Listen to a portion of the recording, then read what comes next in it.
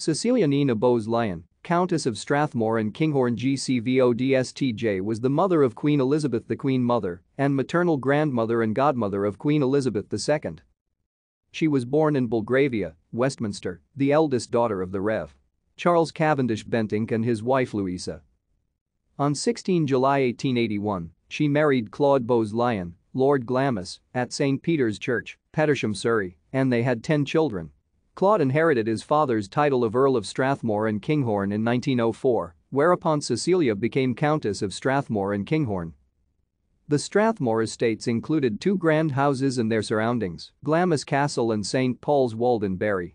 Cecilia was a gregarious and accomplished hostess who played the piano exceptionally well.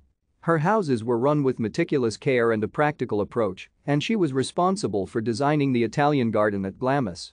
She was deeply religious, a keen gardener and embroiderer, and preferred a quiet family life.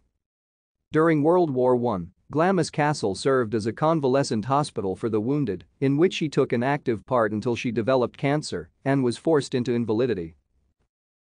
Thank you for watching. Like and subscribe if you would like to view more of our videos. Have a nice day.